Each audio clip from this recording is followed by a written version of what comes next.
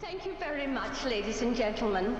And now, let me introduce a man who's best described as the complete entertainer. He is a singer, a songwriter, an impressionist, a comic, and an actor. He is also one of Australia's top talents and has appeared everywhere. So here he is now to pay a tribute to one of the greatest musicals of our time, Camelot. Ladies and gentlemen, Mr. Barry Crocker.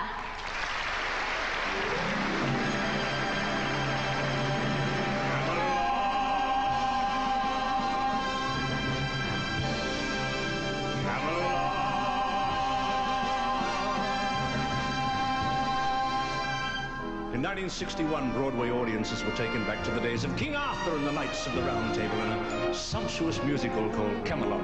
It was written by Lerner and Lowe and it starred Richard Burton, Julie Andrews, and Robert Goulet. The show was an immediate success with people because it told about a land full of hope and idealism, where everything was just that one step better than perfect. It's true. It's true. The crown has made it clear. The climate must be perfect all the year. Our law was made a distant moon ago here. July and August cannot be too hot. And there's a legal limit to the snow here in Camelot. The winter is forbidden till December. And exits March the 2nd on the dot. By order, summer lingers through September in Camelot. Camelot, Camelot. I know it sounds a bit bizarre, but in Camelot, Camelot, that's how conditions are. The rain must never fall till after sundown. By 8 the morning fog must disappear. In short, there's simply not a more congenial spot for happily ever aftering than here in Camelot.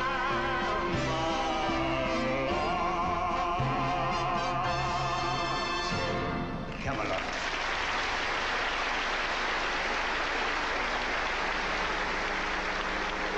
King Arthur was looked upon to be a great dreamer devoted to his ideals of chivalry and equality, and also devoted to his lovely queen, Guinevere.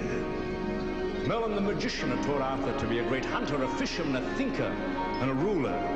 But there was one thing he had yet to learn, and that was how to deal with Guinevere. How to handle a woman. There's a way, said the wise old man.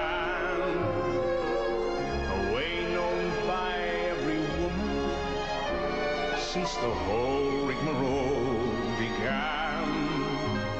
Do I flatter her, I beg him answer? Do I threaten or cajole or plead?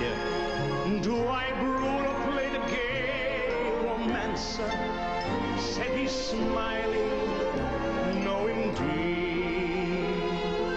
How to handle a woman? Mark me well, I will tell you, sir, the way to handle a woman is to love her, simply love her, merely love her, love her, love her.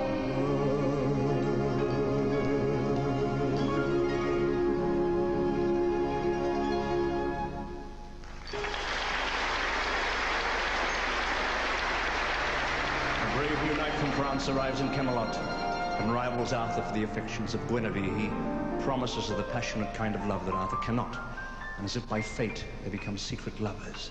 And Lancelot woos Guinevere with this beautiful song. If ever I would leave you, it wouldn't be in summer. Seeing you in summer, I never would go. with sunlight, your lips red as flame, your face with a luster that puts gold to shame. And if I'd ever leave you, it couldn't be in autumn. How I'd leave in autumn, I never would know.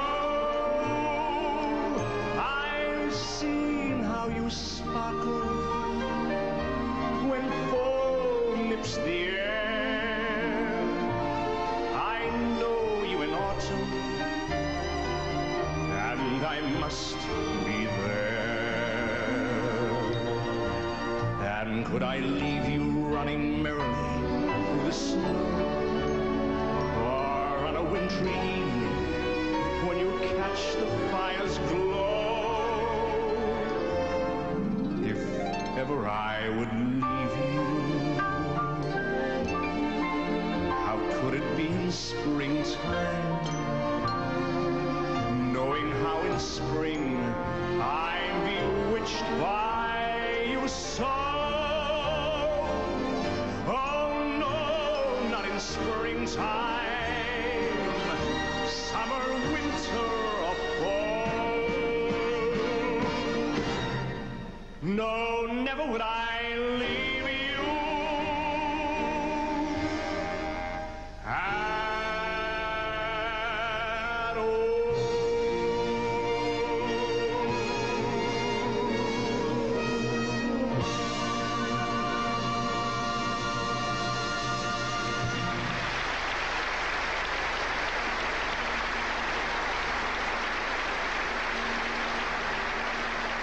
King Arthur finds out that his wife and his best friend are lovers and has no other choice but to arrest the Queen according to the very laws that he'd fought so hard to implement. Lancelot rescues Guinevere from the flames, and it's then that Arthur declares war upon his rival. This, of course, spells the end of Camelot. King Arthur is in the battlefield at dawn when he's approached by a young boy, Tom of Warwick, who asks if he can fight in the battle because he's heard about all the wondrous knights of the Round Table and the marvelous laws of Camelot.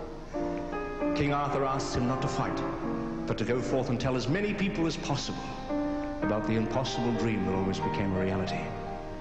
He looks down at the boy and he says, "You're my future, Tom. You're what we all are. Less than a drop in the vast blue motion of the sunlit sea. But it seems some of the drops sparkle, Tom. Some of them do sparkle. Each evening, from December to December, before you fall asleep upon your cot, think back on all the tales that you remember of Camelot. Ask every person if he's heard the story, and tell it strong and clear if he has not. Don't let it be forgot that once there was a spot for one brief shining moment that was known as Camelot.